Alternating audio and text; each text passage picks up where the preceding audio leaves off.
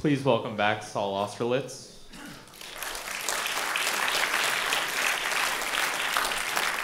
And please welcome cinematographer Joan Churchill.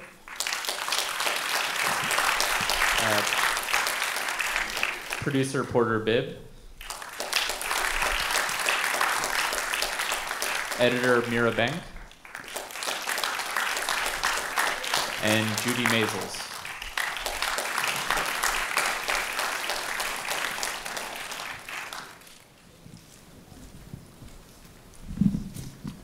Porter, I wanted to start with you.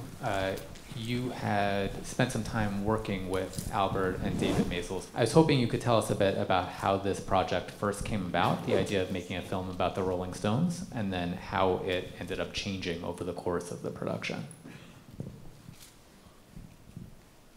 Not too many people know this outside of the team that was at Maysles Films, but we spent 6 months in the middle of 1969 preparing to shoot Woodstock. And 2 days before Woodstock actually happened, we had a deal with Warner Brothers, and they were going to put the money up. And we had shot months of preparations for the concert, and we're really excited about what Woodstock was going to turn out to be. And 48 hours before Woodstock opened, we had a meeting with Ted Ashley, who was then the president of Warner Brothers, and he said, "We've got the money, everything's all set, but you have to do one thing."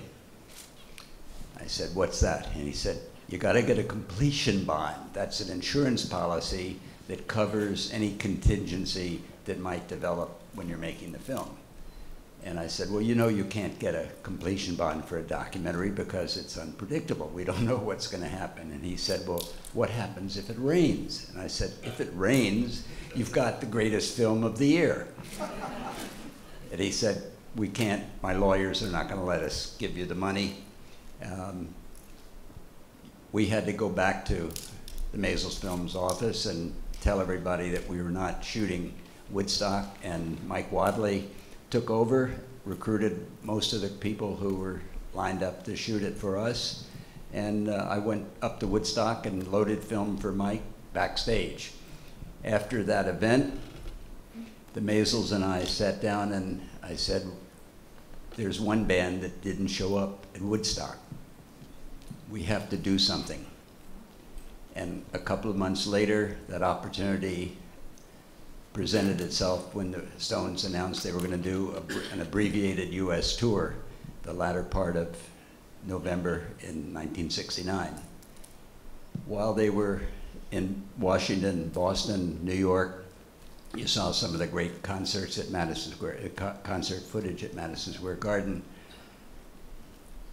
I had this idea of creating a West Coast counter to Woodstock, and I called up my friend Jan Winter, who was running Rolling Stone in its earliest incarnation out of San Francisco, and I said, "Jan, we need to put a concert on featuring the Rolling Stones in San Francisco.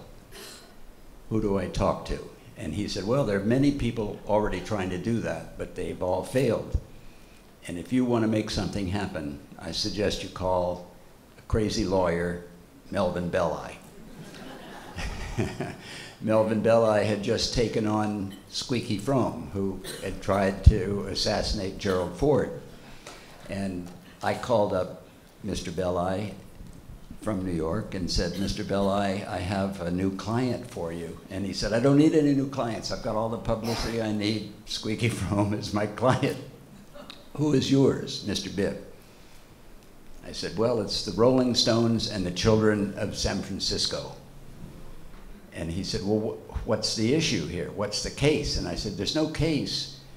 We want you to help them have a Christmas and Hanukkah present for all of San Francisco with a free concert by the Rolling Stones." And that's basically how Altamont started.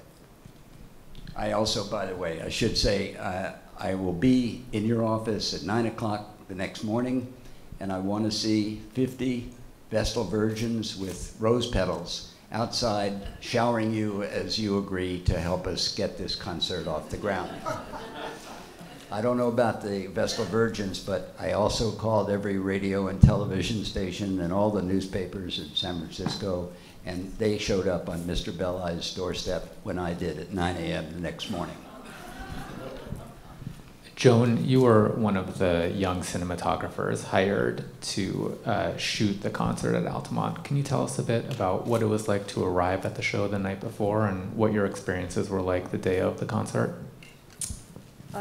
Yeah, so I was helicoptered in the night before to shoot, the people who had come early and shoot around the campfires. And I was told that, once I was finished shooting, I should go to security and tell them that I was with the Maysles, and they'd let me in, and somewhere I would find a place to sleep. So I did my duty and shot people sitting around campfires, and then got to security, and they were like, Maysles, schmaysles, nobody gets in here until 8 o'clock in the morning. So I was up all night and got in with the crush of people at 8, and was given my next assignment, which was to go over to the other side, a huge area, and shoot the cars coming up across the hills. And I was, I hadn't slept, I hadn't eaten or had anything to drink, and people were passing out food and drink, which I took gratefully and got myself over to where I needed to set up, and took my light meter out, and there were rainbows coming out of it.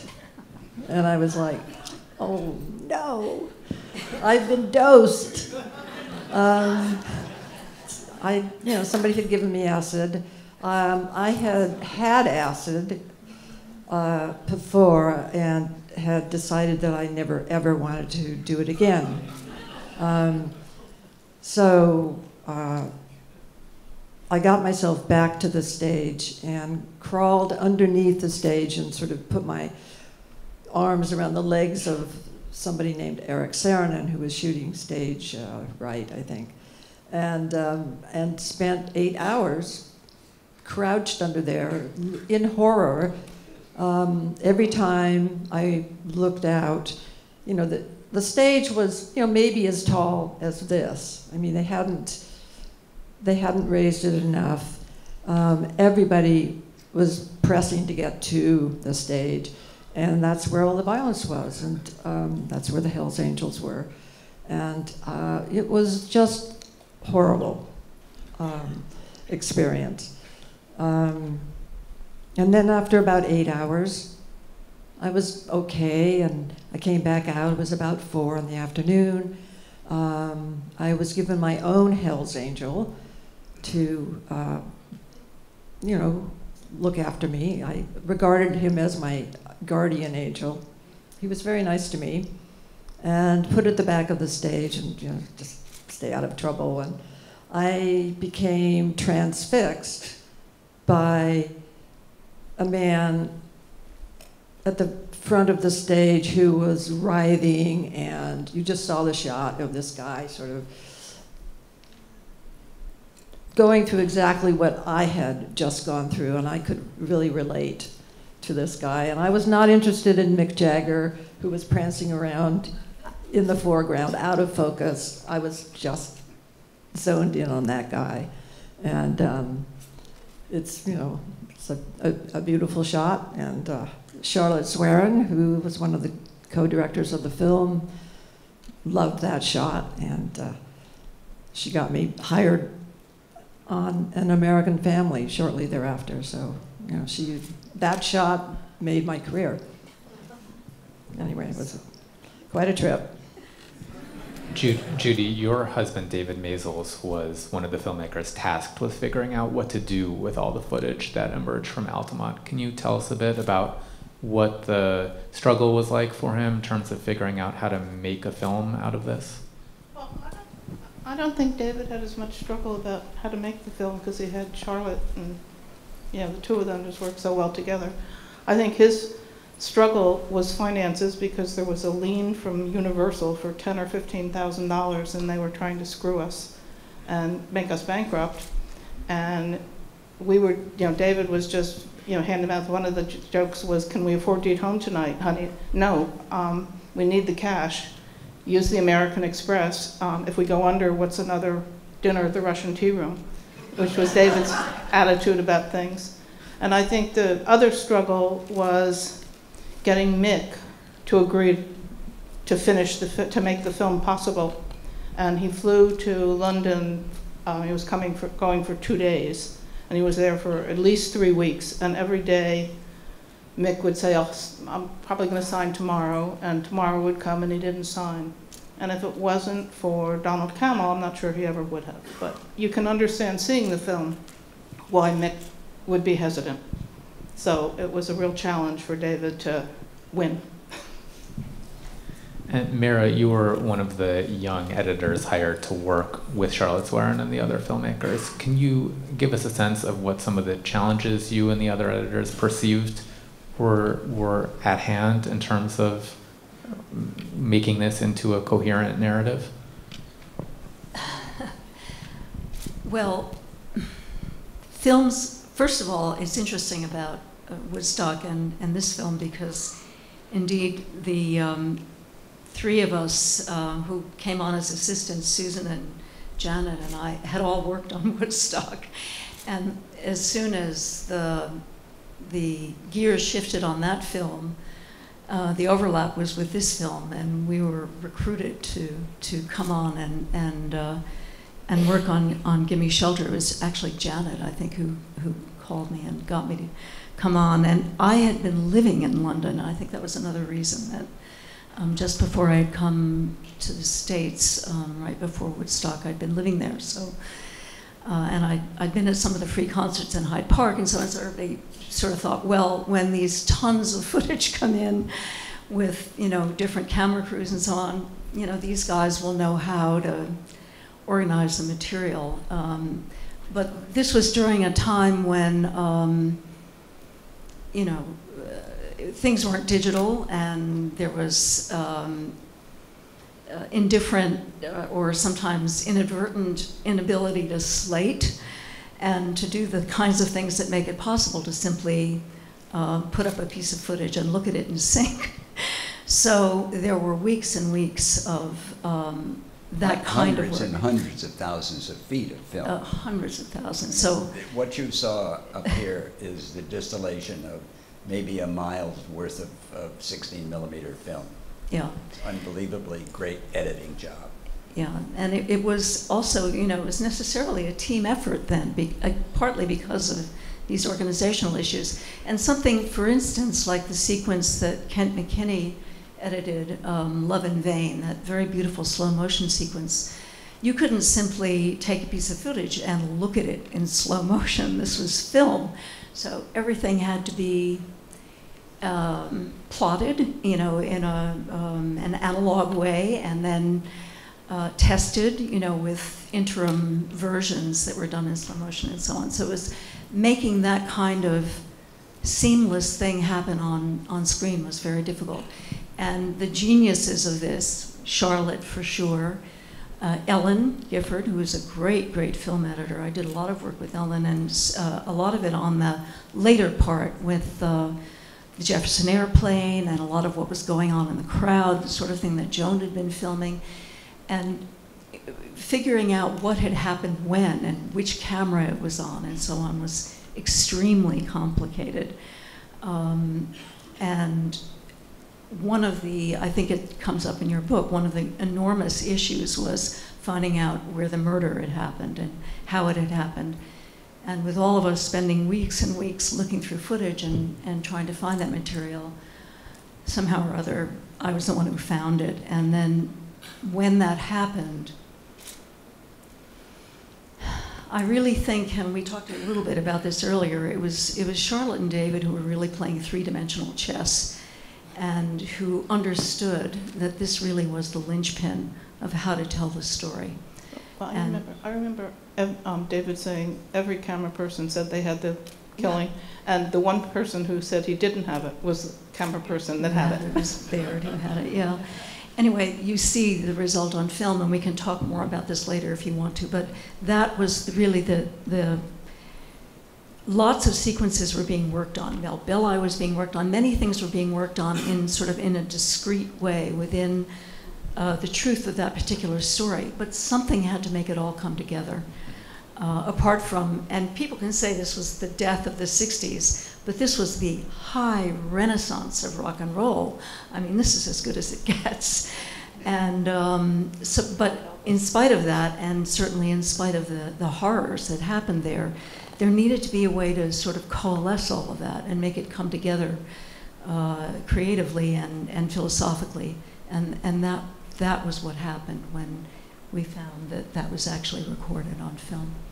Yeah, and something that I believe you mentioned this to me, but some of the other editors did as well, was that the initial impression was that the killing had taken place during Sympathy for the Devil, and everyone was positive that that was the case, and that it ended up taking weeks longer because of that mistaken first impression.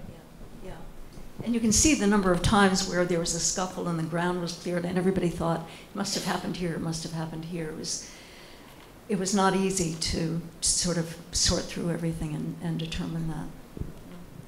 Porter, you had mentioned to me before that there wound up being some unexpected opportunities that emerged as a result of having filmed at Altamont and having captured the killing of Meredith Hunter. Can you tell us a bit about the dispute that you ended up having with Albert and David over how best to handle that?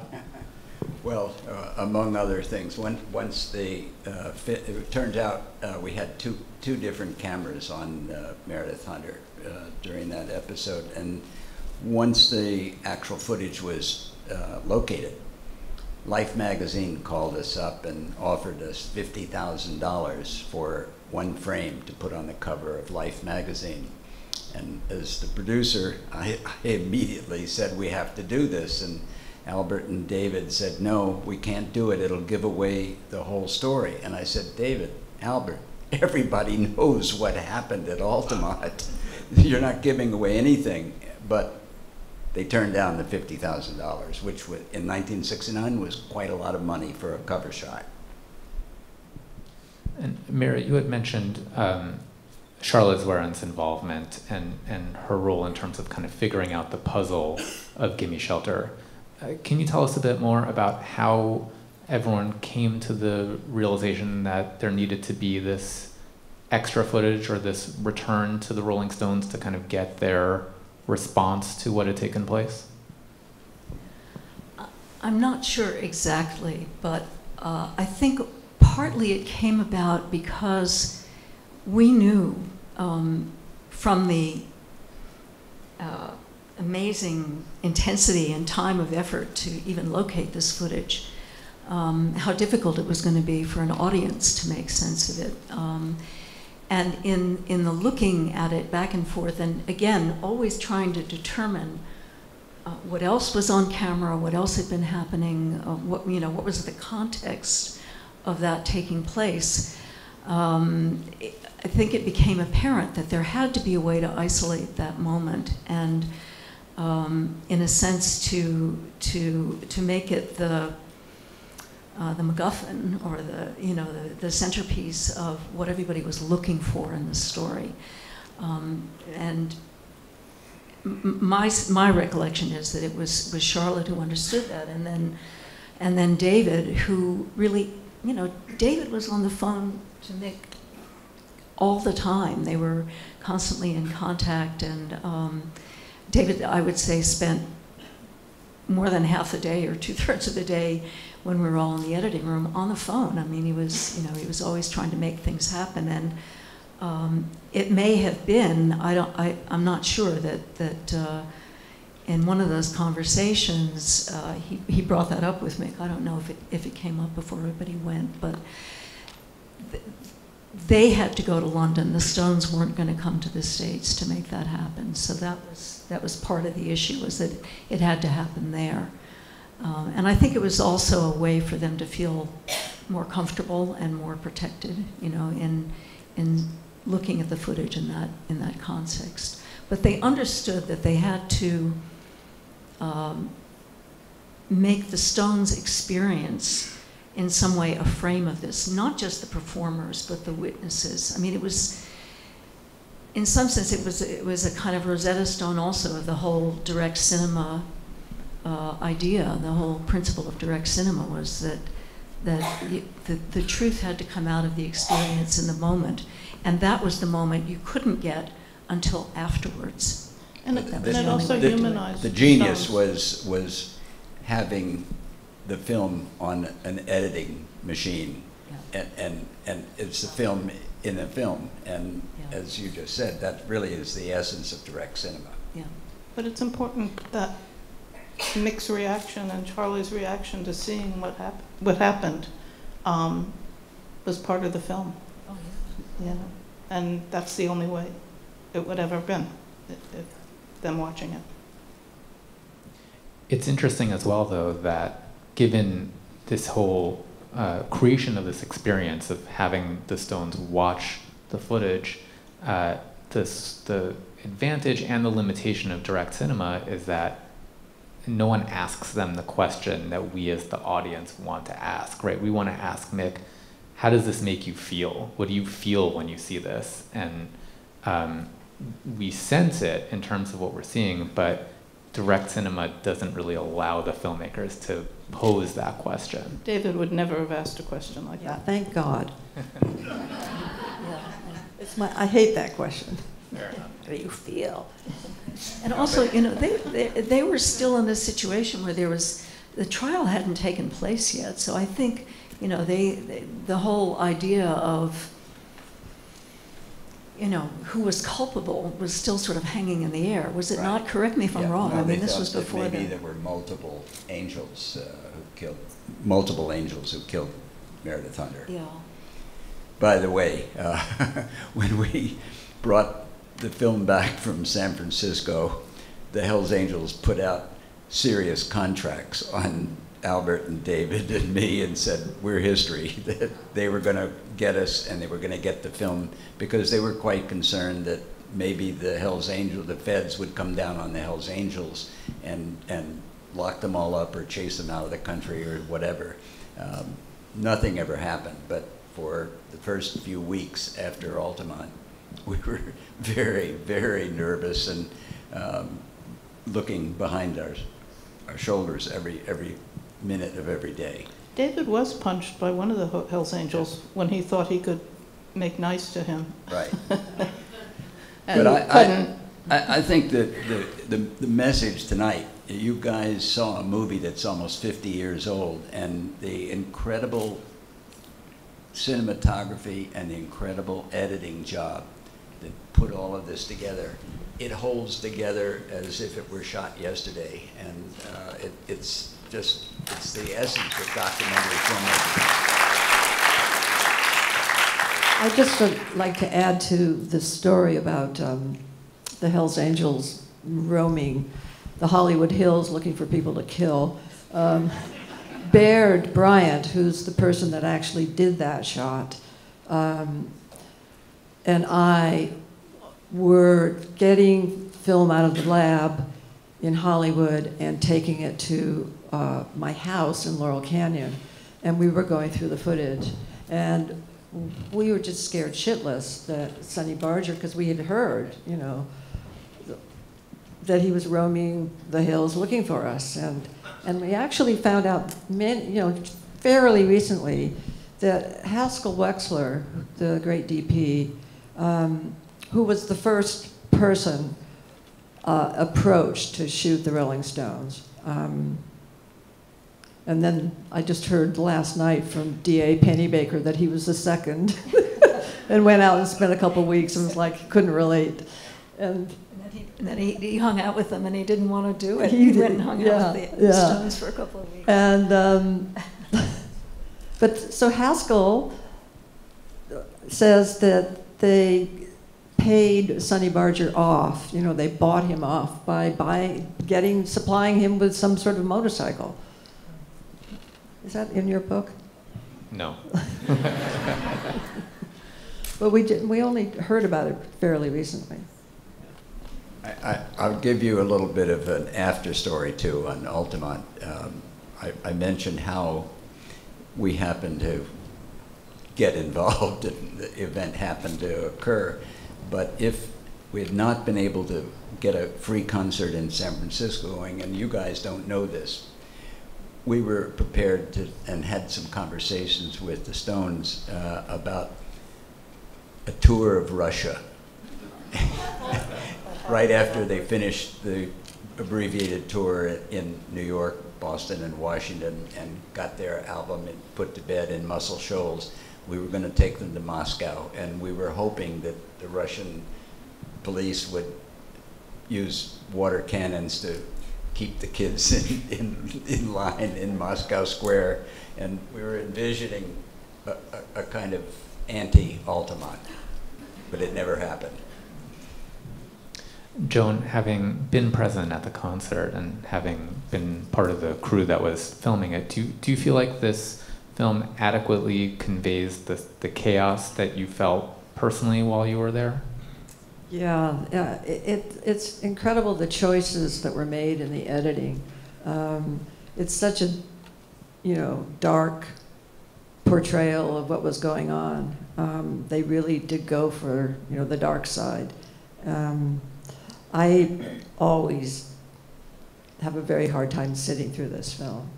I marvel at the way it's been put together. It's really, really brilliant.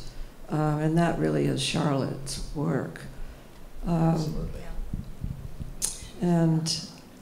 But it's not a pleasant experience, for me anyway, sitting through the film. And Judy, I wanted to ask you this, but I'm hoping that everyone chimes in on this. What do you see as the significance of Gimme Shelter, given that we're coming up on almost 50 years since it was released? Well, I think it was really the first no whitewash, no holds barred exposure of what a rock concert that really went on, and it was, the Stones were known as the bad boys, and the Beatles were the clean-cut boys, and I think it just kind of faithfully shows what can go on when something's not 100% planned, and it captured the essence, to me, 100%. I wasn't there, thank God. But from David's stories. Now, it's the epitome of documentary filmmaking. It doesn't get any better than Gimme Shelter.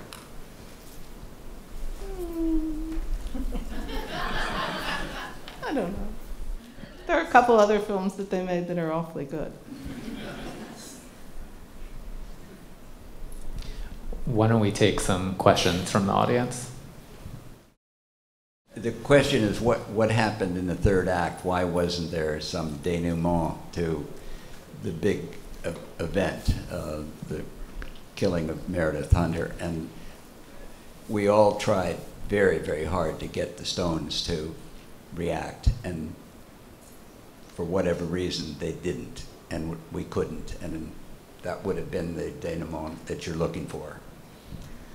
I personally think it's a different film, and this is, for whatever else it may be, beautifully integrated and honest distillation of, in fact, what the filmmakers wanted to create, and something else would have been another story. This was the story of how this happened and not what happened afterwards, in my opinion. And I do think that by going and showing the Stones, watching the footage, that tells you it's a beautiful way to end the film, And real life doesn't necessarily get all wrapped up with a third act in a bow. It's kind of messy, and you don't necessarily find that kind of structure in actuality.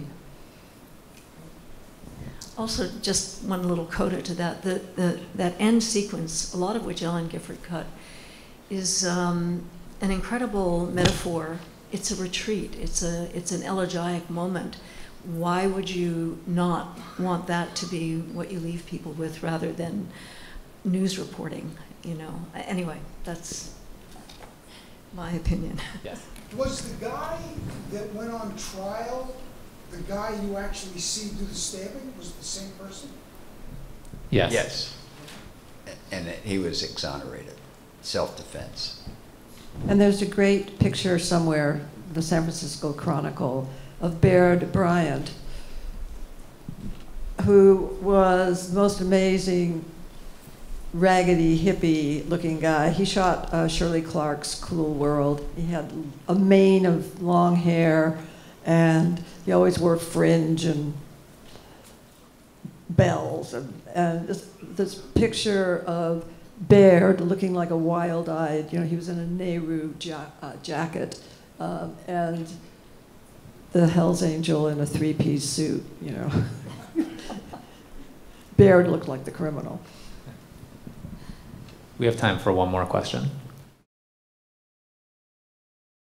I mean, one of the things that Charlotte did was she really masterminded getting all the 8 tracks from the concerts. And so the verite footage is a kind of guide track in terms of the music. And what you're hearing, in fact, is this phenomenal concert track, or the tracks from Muscle Shoals, you know, when they were listening to their own recording work. I think when the film first came out at what was it, down the Rugoff Theater, they put in a special sound system. Did they? Yeah. So that it could be heard properly. And that always used to frustrate David no end when he'd see it someplace and it wasn't playing the way he wanted. I think they did that in London as well when they had. Thank you so much to all the panelists, and thanks for everyone for coming.